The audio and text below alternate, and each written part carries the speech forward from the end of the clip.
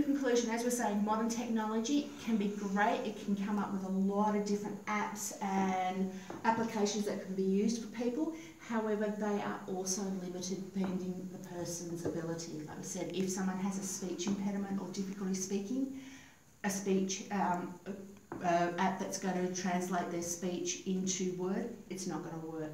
So those people are still going to need the specialised resources, a speech therapist and all the rest of it. So again, can be quite costly and time consuming if those resources aren't available.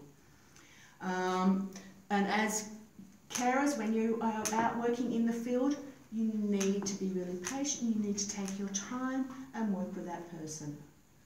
Try different communication methods, check their files, check their information. It will give you a lot of resources and information there. Talk with family, staff and all the rest of it. Because communication is so vital, and you know yourself, if you can't express what you're trying to say, how frustrating and how demeaning is that for you? Okay, thanks guys. Our next session, I'm going to go through some sign language, so you're all going to learn a new language. You're going to learn Auslan. Okay, thank you very much. Thank you.